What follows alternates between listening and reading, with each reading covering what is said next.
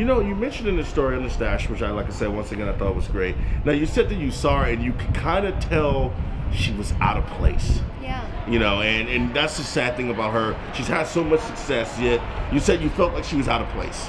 Yeah, the porn wasn't an element for her. She was so much bigger than us. You know, for me, I got into the business at a very young age to provide a future for myself. For her, she already lived a full life and had all this success. So it's a dark place to go to after all of that success. And it's a bottom-feeding situation where people will take advantage of people while they're weak.